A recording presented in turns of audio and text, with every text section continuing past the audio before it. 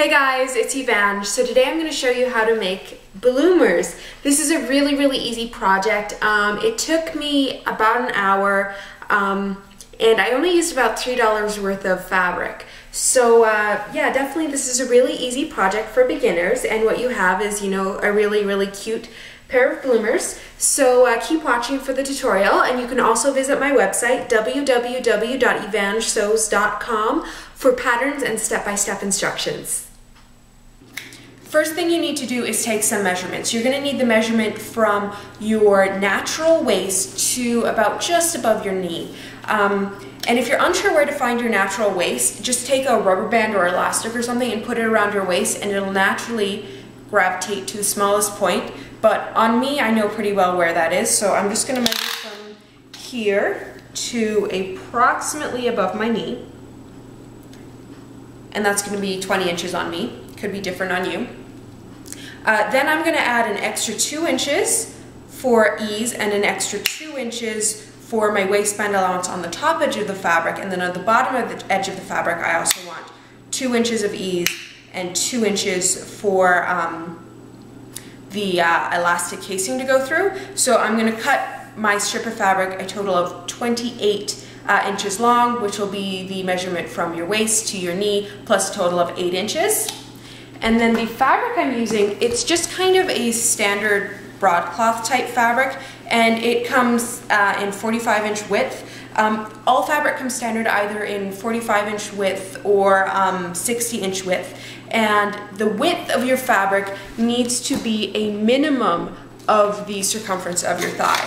So the circumference of the thigh on me, it's about 24 inches. So 24 inches is well within 45 inches.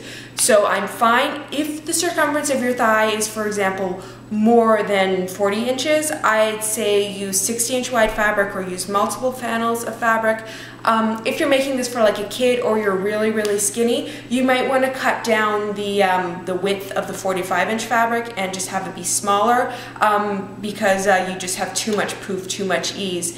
But for a normal person, 45-inch fabric comes standard. It's the perfect size. So what I'm going to do is I'm going to cut 2 strips of fabric. They're going to be 45 inches wide, and then the length of each strip will be 28 inches, which is the width from your waist to above your knee, plus 8 inches. So I've laid out my fabric with one piece on top of the other, and then I folded it in half. Make sure all the corners, all the edges line up, because you're going to be measuring and cutting this together, and if one piece is like not lined up properly, then your pattern's going to be like kind of messed up. Okay, so once you've got it laid out like that, you're going to measure from like your crotch to just above your knee. And on me that's about 12 inches, but remember there's 2 inches for ease and then 2 inches for hem allowance. So I'm going to measure 16 inches from the bottom of the fabric, and I'm just going to mark it off.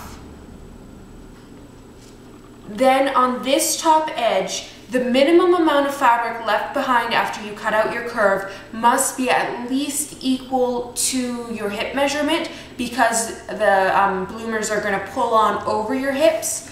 So take your hip measurement and divide by 4, and then kind of measure that out on here. This is the minimum amount of fabric that I can leave. However, I'm going to go in just a couple inches more just for ease. Okay, so I've got this point here and this point here. I want to draw a curve from here to here.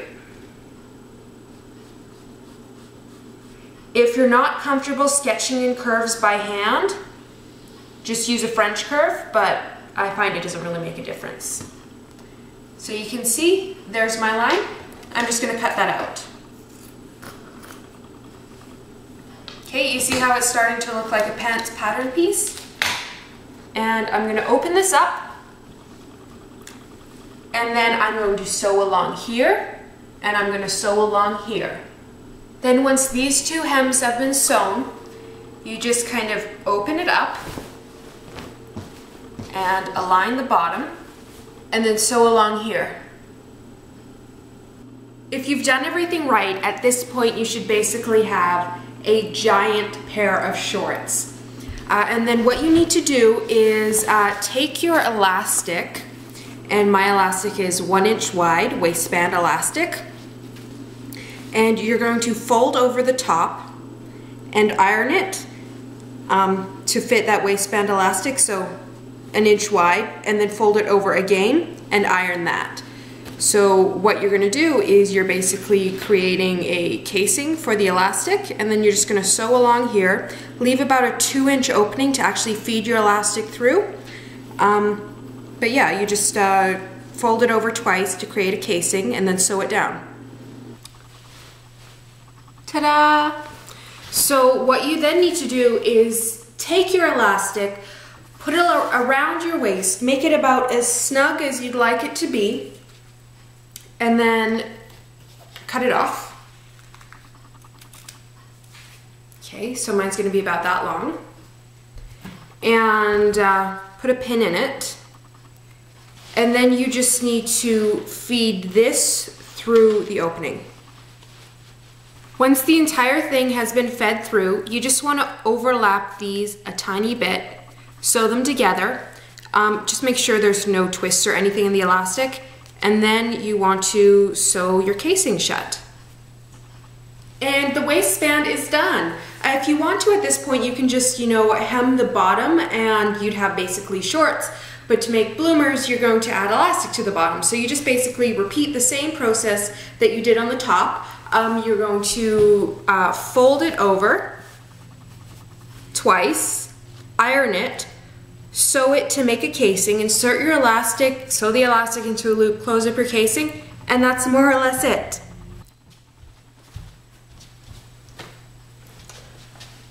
Ta-da! I know what you're thinking, these look ridiculous, but seriously, they're bloomers. What were you expecting?